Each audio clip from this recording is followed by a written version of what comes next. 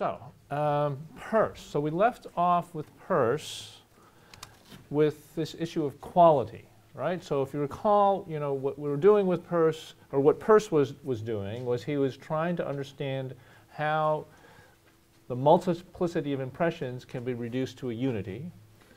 And he determined that in order to do this, there are these elementary conceptions that are necessary. And he started with the conception of substance, which is all the impressions. Then he had this conception of being, which is the linkage, which links substance to predicate, right? And so it's just the linkage is being, right? It's the copula, which is just the function of linking that the verb to be has, right?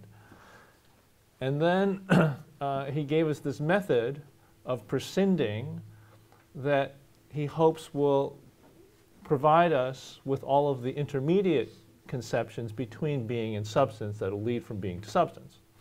And then he gives us the first one, which is quality.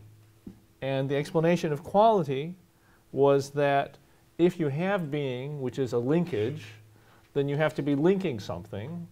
And so if the one side of the linkage is substance, the other side of the linkage is a quality, a predicate, right? So the substance and a predicate. So if you have being, you have a linkage. If you have a linkage, then you must be linking something, and so that something is the quality, right? And so that's how he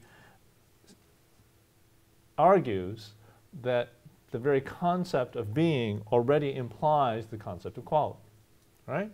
So that's where we are up to now.